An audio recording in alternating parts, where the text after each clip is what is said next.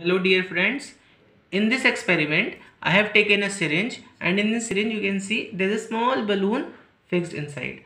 Now what I will do is I'll put my finger over here and I will compress this syringe like this.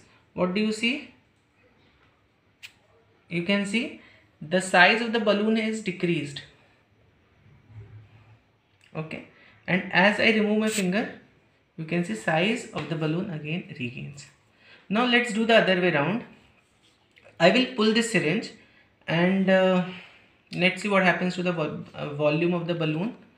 You can see it has started to increase. Volume of the balloon started to increase.